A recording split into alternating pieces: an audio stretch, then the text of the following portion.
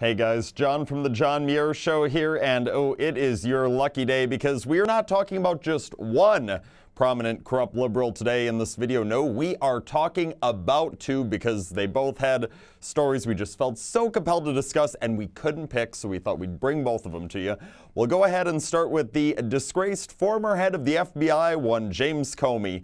So there's been all this talk as of late with the House Judiciary Committee saying that, hey, they would like to have Mr. Comey come in and speak with them because they would like to get some answers regarding a couple of very important matters. The anti-Trump bias that led to the end of the Hillary email investigation, as well as the anti-Trump bias that led to the opening of the probe into alleged Trump-Russia collusion, something that we know did not happen. Yeah, they even subpoenaed Mr. Comey, but Mr. Comey decided to go to a judge and say, nope, I want this subpoena thrown right out.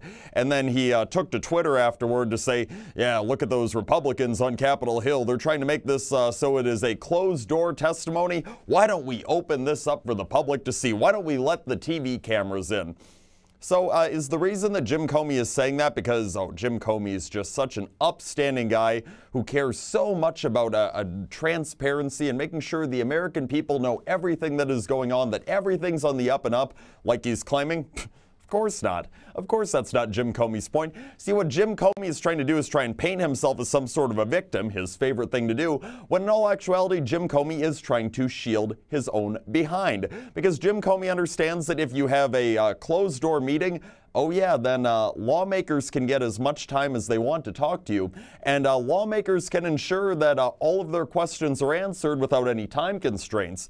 When you have an open door testimony, though, every lawmaker is limited to 5 minutes. So there's a lot better chance that a lot of the information that could be very damning to Mr. Comey would not come out. And also, if you watch the testimony open door of a former FBI employee named Peter Strzok, one of those texting anti-Trump lovebirds just a few months ago, he would realize that there's a pretty good chance that the Democrat lawmakers present for the hearing will do the same exact thing that they did during the Strzok hearing and shield Comey like they shielded Strzok from any tough question that was being asked by any Republicans in the room, any legitimate questions that were being asked by the Republicans in the room.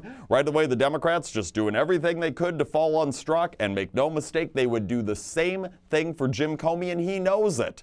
It's shameful because Democrats, they don't actually want answers from James Comey. They don't want to actually learn about all of the anti-Trump liberal corruption that was going on at the top of the Obama intel agencies. They don't want to know about any of that because that doesn't fit their political narrative.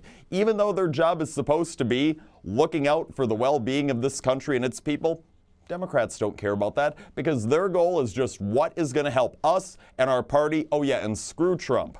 That's all they care about, and it is absolutely pathetic. Jim Comey absolutely should be talking behind closed doors, and he should have to answer every single question that any lawmaker, Republican or Democrat, on that panel has, because quite frankly, the lawmakers there, they deserve to know the answers, and we should be to a point where we can have all the information necessary to bring people like Jim Comey to justice for all of the corrupt and criminal things that he did throughout his time working in the bureaucracy. And also, like I said, we couldn't decide. So there's Jim Comey. There is also Hillary Rodham Clinton. She's been talking so much as she started her world speaking tour with her husband, Bill Clinton, talking about how awful President Trump's response to the journalist Jamal Khashoggi killing over in Saudi Arabia, saying that, oh, President Trump's terrible. He's not properly condemning the Saudis. He should rebuke the Saudis, make sure that they understand how angry we are at them. Well, you know what? There's been a lot of nonprofits in the United States of America that have said after this Khashoggi murder, no, we will not accept money from Saudi Arabia. So, I mean, with Hillary Clinton, with how outraged she is about what's happened over in Saudi Arabia and that whole Khashoggi incident, I'm sure that she's going to join right along and say, you know what, the Clinton Foundation, we will not accept any money from Saudi Arabia this state going forward because that would be horribly wrong, and it's more important that we put our principles above any future income. Correct? You'd expect that to happen? Wrong once again, because of course Hillary Clinton is nothing more than somebody who is a total hypocrite, and somebody is so hungry for money that she does not care if it directly contradicts the quote-unquote values that she's trying to openly preach All she cares about is more money getting pumped into her and Bill's slush funds, so no, she will continue to accept donations from Saudi Arabia, and we will continue to call her out for her absolute hypocrisy. And that is all the time we have for this week. What a great week it was, and I hope you have an even better weekend. The John Muir Show, we're back on Monday, 8:40 a.m. on WTAQ, 9 a.m. WSAU, WHBL. Till next time, I'm out.